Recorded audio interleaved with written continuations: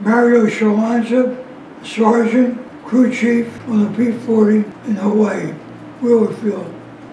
On December 7, 1941, I was at Wheeler Field, Hawaii. I just came from the mess hall.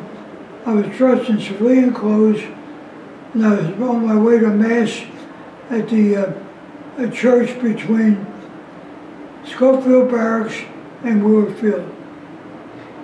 Well, that morning, I got up about 7 o'clock and went to have my breakfast. I was planning on going to Honolulu for the day. As I was walking to church, I was on the main street heading to Schofield Barracks because that's where the church was. And I was under a grove of coconut palm trees, when I heard a loud explosion coming from the direction of Pearl Harbor, which was directly over the mountain, directly ahead of me. And I thought that the Navy was having some kind of maneuvers, until I saw the Japanese aircraft flying overhead, dropping bombs on our runway, our hangars, and our tents. As the Japanese were strafing and bombing, I went down toward the hangars and where our sleeping quarters were in these hospital tents, and I reported to my commanding officer. And I asked him, what should I do?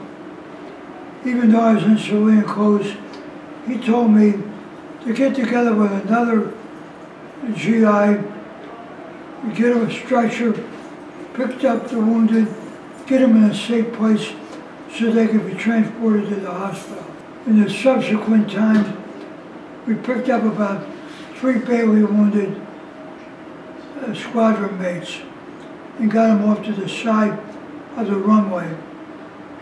And shortly after that, the ambulances came down, picked them up and took them to the hospital. I saw airplanes burning in clusters.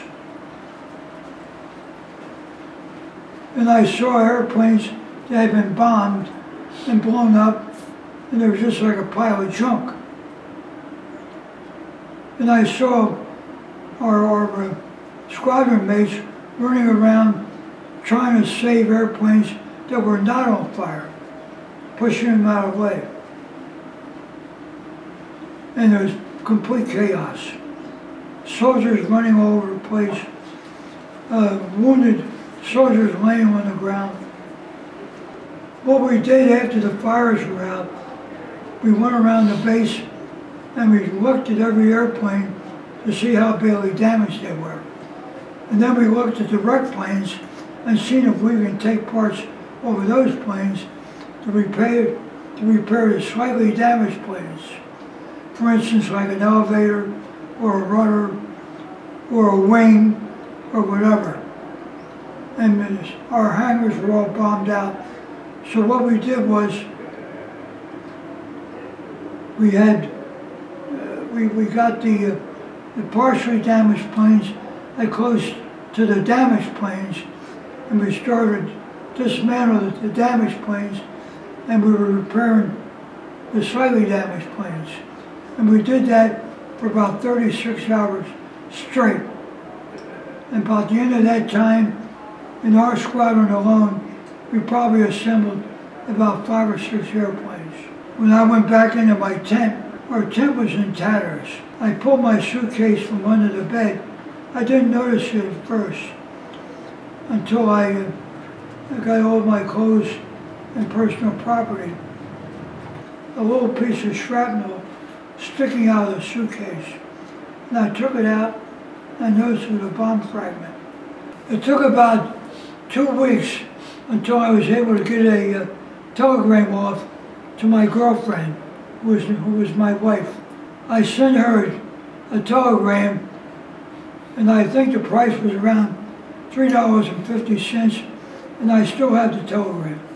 And it says, I am okay. That's all I wrote on it. And we still have the telegram.